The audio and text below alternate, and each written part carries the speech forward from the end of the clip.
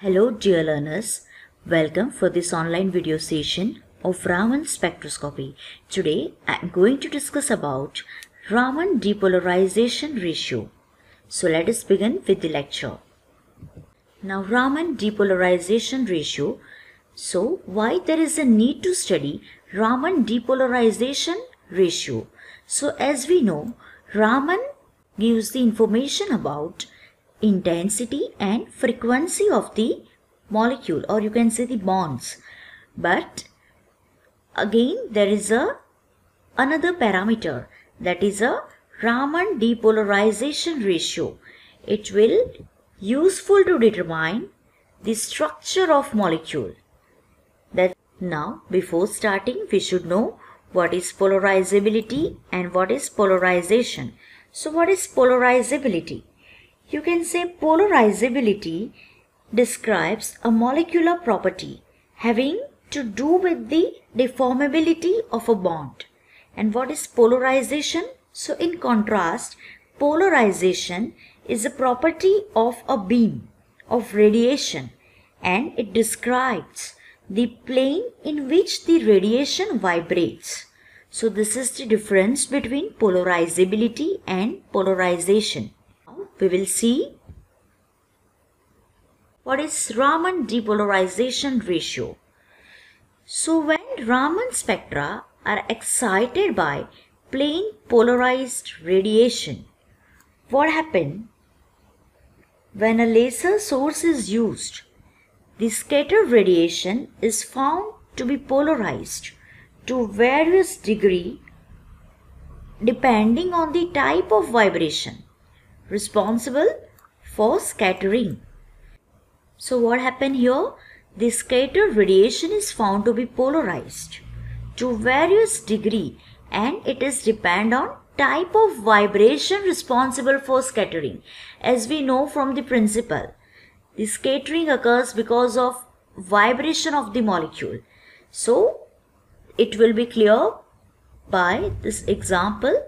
Now this is the depolarization resulting from the Raman scattering. Here you can see that this is our sample. This is our sample. Here it's a polarized radiation from the laser. From here we are providing the radiation from the sample. So what happened over here? You can see here X, Y and Z. So ultimately what happened over here? You can see that whatever radiation we are applying, that is being polarized in this region. Here Y, Z. You can say it will be polarized in this region Y, Z. Part of resulting scattered radiation, here you can see, is shown as being polarized parallel to the original beam, you can say, and that is the XZ plane over here. XZ plane. Part of radiation will be polarized again parallel to the original region, or you can say original beam, and that is XZ, and it's known as parallel region. So it is described by this I parallel. Now remaining, what happened? And remaining part will be polarized again, and it will be perpendicular to the original beam. That's why you can see over here this is perpendicular to the original beam, and this is denoted by this one. This is a I. You can say this is a perpendicular. So what is depolarization ratio? Depolarization ratio is equal to I perpendicular divided by I parallel. So this is the equation how we can identify the depolarization ratio, I perpendicular divided by I parallel. So experimentally what happened? The depolarization ratio may be obtained by inserting a polarizer between the sample and monochromator. So the depolarization ratio is depend upon the symmetry of vibrations responsible for scattering. It will be clear by one example. We will see the spectra of carbon tetrachloride. So what happened over here? See, this is the spectra of carbon tetrachloride. So as we know, here we are getting the 3 peak. One is at 459, then 314 and 218 centimeter inverse. Now what happened over here?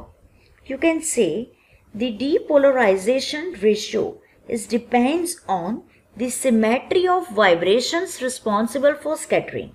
Means what? For example, in this we are getting this 3 peak. So we can say this peak is arise from this one, first line at 459 centimeter inverse. It will be arises from the symmetric vibration. There will be a totally symmetric vibration.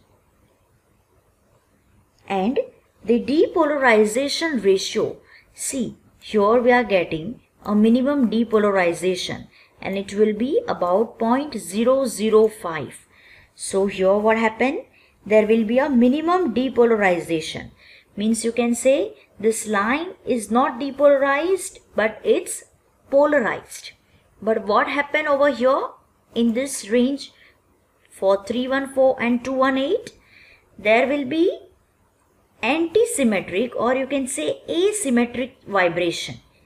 That's why whatever depolarization ratio we are getting, it is more than this. It's a negligible, but here it's a 0.75.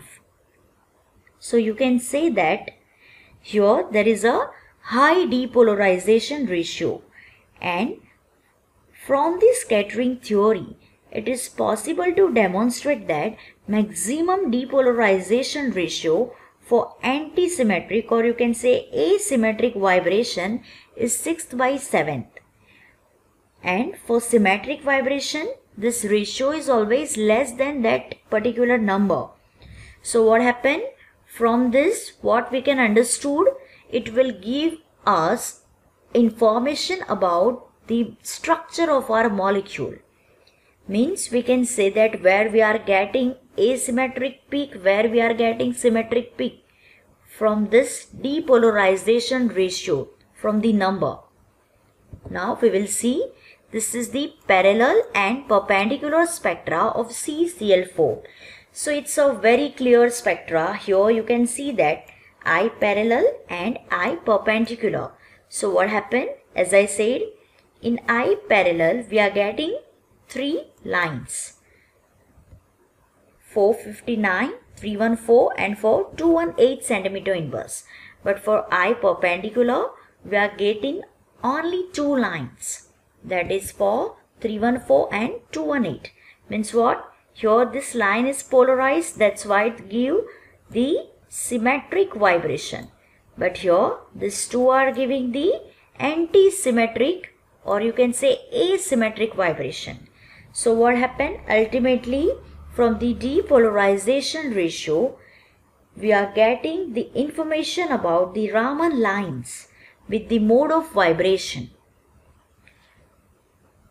Now, in the next lecture, we will see the instrumentation of Raman spectroscopy. Must watch the next lecture for instrumentation part. Thank you, dear learner.